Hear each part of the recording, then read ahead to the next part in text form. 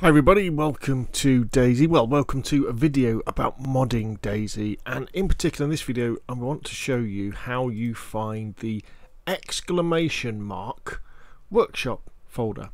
When you're into modding in DayZ, one of the things you often have to do, and it tells you to do, is it will say find the workshop folder and then copy the folders from the workshop folder onto your local server, or maybe onto your remote server for Nitrado or whatever server provider you're using in the net. So let me show you a couple of ways of finding it. Now, the workshop folder is inside your DayZ folder, so wherever DayZ is on your PC, when you go inside it, there's the workshop folder. So how do you find it? So to start off with, let's look at the where it probably is on your drive. So if you've got DayZ installed on your C drive, if you double click on C and then you go to something like program files 486, and then you'll go to Steam, then you'll go to Steam apps, then you'll go to common, and there's DayZ. And then if we go into DayZ, there's workshop, and if we go into the workshop folder, don't want to rename it, there's all the add-on folders that you'll copy to your local folder for your local server, or you'll copy them to your remote server and do whatever you need to do to install the mod, sorry. Now, an easier way to find it is actually in the DayZ launcher. So when you're in the DayZ launcher, just go to the mods section, and then next to all the mods you'll see these little arrows. If you just click on them and then scroll down, you'll see these little dots, displays more options. So if you click on that, and you'll see it says open folder in Windows Explorer.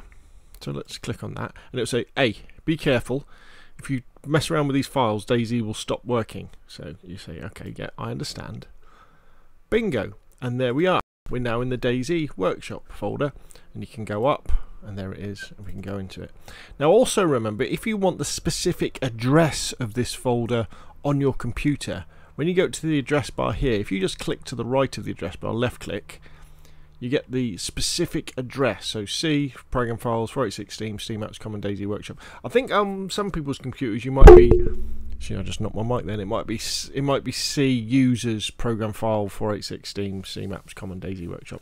But as I said, the easiest way to find it is just to go into the mod section of the DayZ launcher, click on that little arrow, click on 3 dots, open folder in Windows Explorer, say I understand, and there you go. You are in the exclamation mark workshop folder, and then you can copy that to your, as I say, your remote server, or if you've got local servers running, you can copy the files there and do the things you need to install those mods on your DayZ server. So there we go. Hopefully you found that useful. If you have, hit like, subscribe if you'd like to see more of the same, and also if you've got questions, no matter how small, about DayZ or DayZ modding or any of the other games that you see on my channel, please ask away, because I don't mind doing these really simple little videos. In fact, I quite like doing them because they're nice and quick.